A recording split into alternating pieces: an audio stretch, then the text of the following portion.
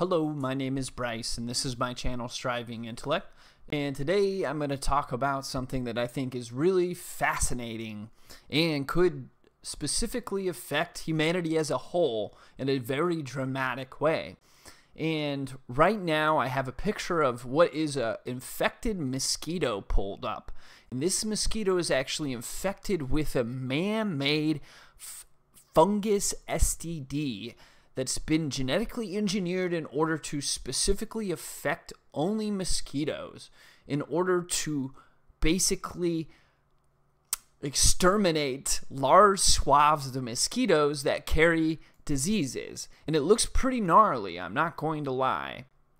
But mosquitoes, as many people know, are the most dangerous animal in the world because they carry diseases, and over 600,000 people die from it annually. So every year, more than 600,000 people die from mosquitoes, which again makes them the most dangerous animal in the world.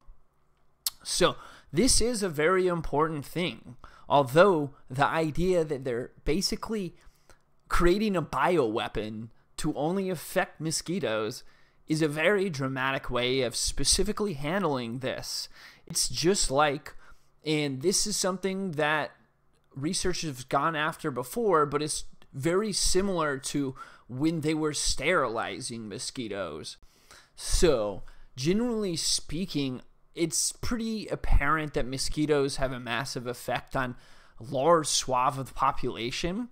But that being said, maybe hitting them with a bioweapon, specifically a fungus STD, where they say it's only going to affect mosquitoes, may be a pretty radical and extreme way of actually going after these mosquitoes, just like sterilizing them. Generally speaking, genetically modifying either animals or diseases in order to create what is, for lack of a better word, a bioweapon against the mosquitoes is extreme, obviously.